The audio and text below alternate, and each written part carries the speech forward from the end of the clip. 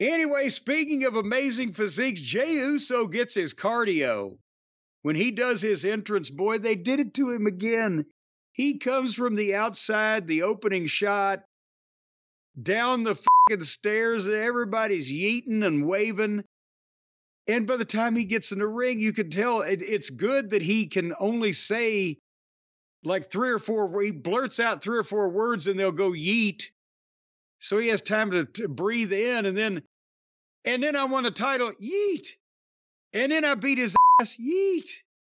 Because that's all he's got to win for after he goes through this whole thing. And basically, he just said, I lost the Intercontinental title, so I cost them the tag team title. And now I want to talk to one specific Uso. And boom, and Jimmy Uso's music plays, and out he comes. And Jimmy thanks Jey and says, we need to be together because they ain't the ones. And then Jey says, well, we not the ones either. And that is a quote. We not the ones either. Because a lot of people don't think it'd be like it is, but it do. But then, Brian, did you listen closely to this or did you kind of zone out with the yeeting? Because it seemed to me that Jey cut kind of a confusing promo. You couldn't tell whether he's happy with Jimmy or not. Through this middle part here. Yeah, I mean, I thought, he was acting like he was still kind of mad, but it was also apparent that he was going to forgive him in his own unique way. Well, and the fans started chanting Uso, and basically that's the thing is that there's still some tension here. It wasn't the most succinct of promos, but Jimmy tells Jey to come to SmackDown to talk to Roman, and Jey says that he will be there. And once that they got that bit of news out, here came the Tongas, and they jumped them.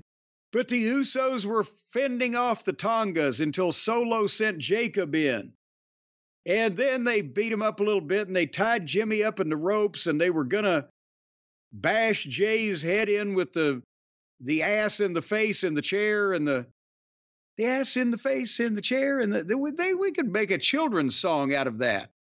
No, we can't. Well, you could pitch in too, and I will not have anything to do with this song. No. What do they like? The ass in the face in the chair in the ring in the? Must be a Southern thing. Anyway, the ass in the face or the chair and the thing in the ring. Either or. And the sky's up above in the chapel of love.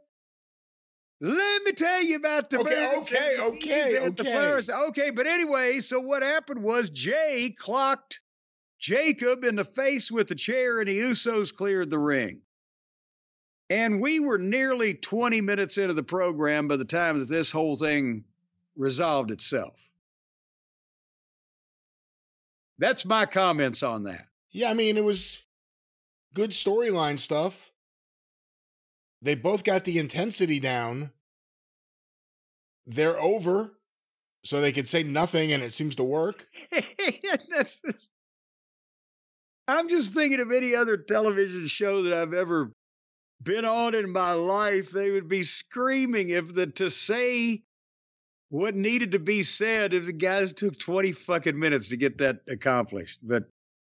And Raw's only 2 hours now, but they're still milking. They're utterly milking the cow for everything they get. And who can blame them? They're swimming in money. They're building a money bin, a Scrooge McDuck money bin right next to the mountain where they keep the tapes in the fucking cave. Did you hear about this? I have not heard about this. This has been proven. They're building a money bin. Proven. It's been proven. Well, everybody else gets to believe what they want to believe. Why can't I believe some batshit nuts stuff?